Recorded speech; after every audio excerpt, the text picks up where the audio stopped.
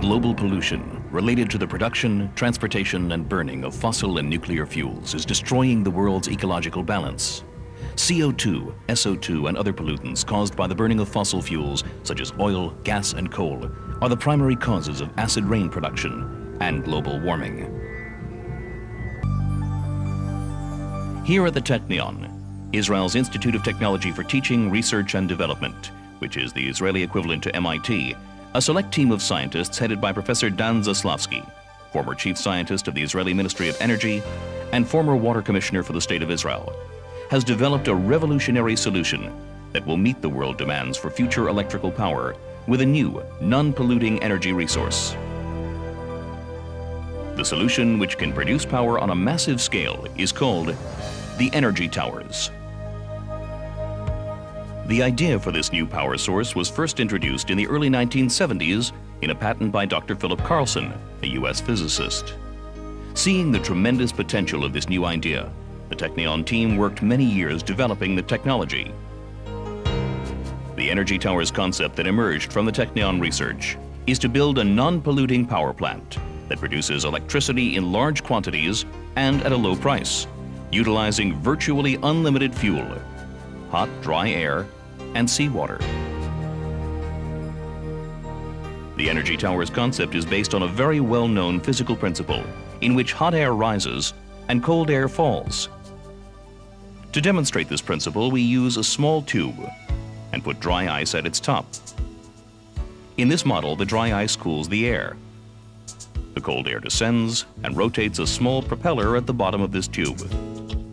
In the energy towers, seawater cools the hot, dry air, and the cold air falls and rotates turbines. The energy towers will be located in a hot, dry area near a large water source, such as an ocean or a sea. The seawater is delivered by pipes or canal to the operational reservoir, and then pumped to the top of the tower. There, the water is sprayed in small droplets by a spraying system into the hot, dry air, evaporating and cooling the air. As the air cools, it falls and gains high velocity.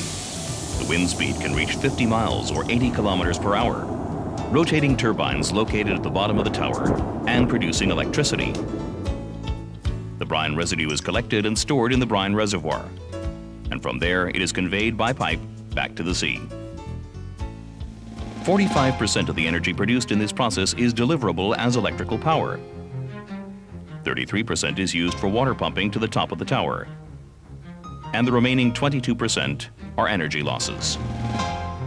Such an energy tower can provide a city of around 1 million residents with all its electricity needs, which is equivalent to 460 megawatts average annual production. To achieve this energy production, the energy tower dimensions must be approximately 1,200 meters in height and 400 meters in diameter. The reason for building the energy tower plant so high is that the production of net deliverable power increases significantly as the tower height increases.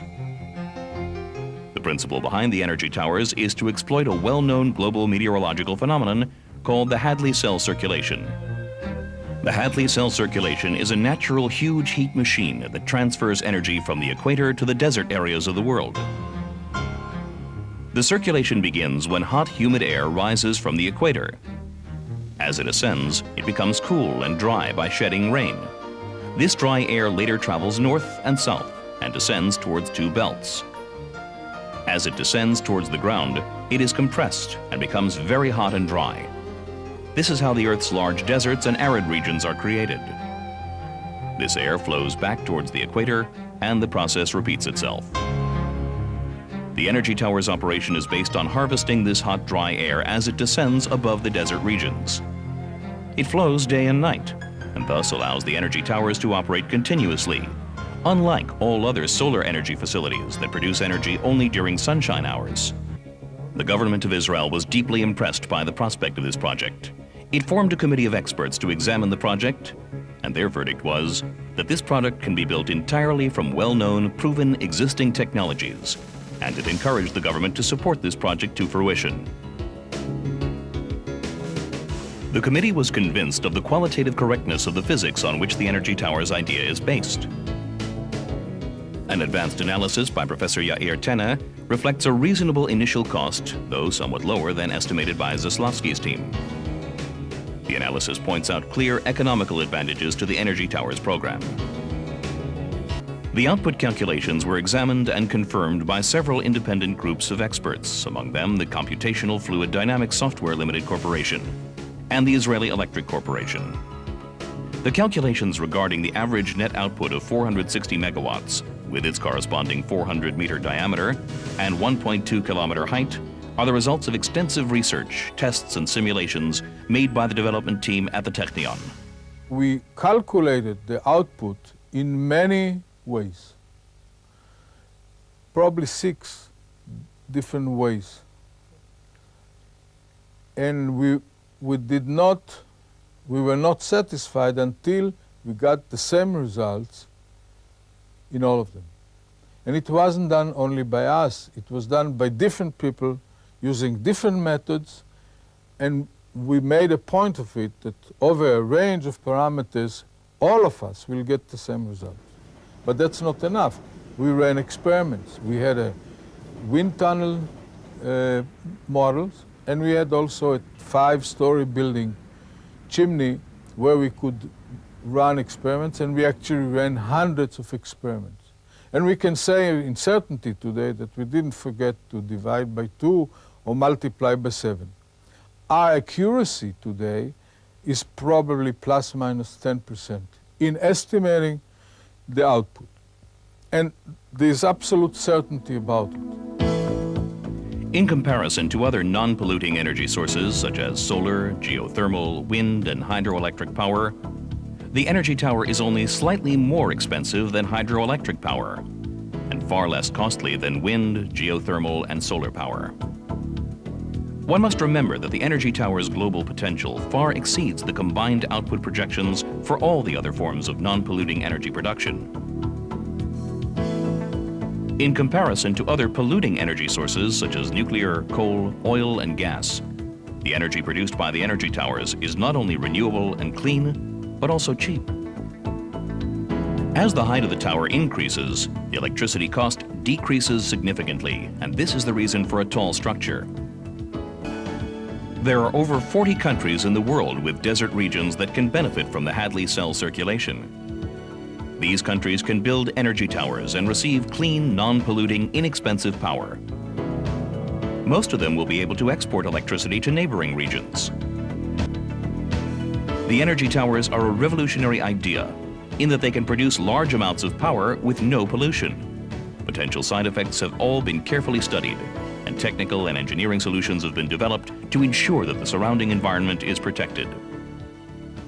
The main environmental concern was the potential for salt spray drift. Utilizing proprietary technology, almost all the brine residue from the water spray will be collected in the tower and in the diffusers. The balance of the salt spray drift will be contained and collected in an area surrounding the power plant, especially designed and engineered for that purpose. The collected water is stored in the brine reservoir, and from there it is conveyed by pipe to a controlled disposal system back to the sea. That is how the problem is solved and the environment protected. There are several major additional benefits to the project. Desalination of large quantities of seawater at approximately 2/3 the price that exists today. One energy tower can provide fresh, clean water to a city of 1 million residents. Inexpensive desalination will also create community, industrial, and desert agriculture development. Additional facilities can be developed for low-cost salt production, and relatively inexpensive inland ponds can be dedicated to farming seafish and mariculture products. Energy towers that Professor Zaslavsky and his team are trying to develop is in fact the most promising way to convert on a large scale solar energy into electrical energy. And I believe if this project is going to prove itself economically when it will be realized, we may be making a major contribution not only to the economy of the State of Israel, but to the welfare of the human beings all over. The energy towers are a first, bold, and serious step of modern society to reverse the ecological damage caused to planet Earth from the exploitation of energy resources. Global energy needs will increase manifold during the 21st century. The energy towers, with its almost unlimited potential to create clean, renewable power, can participate in meeting these needs while protecting our planet.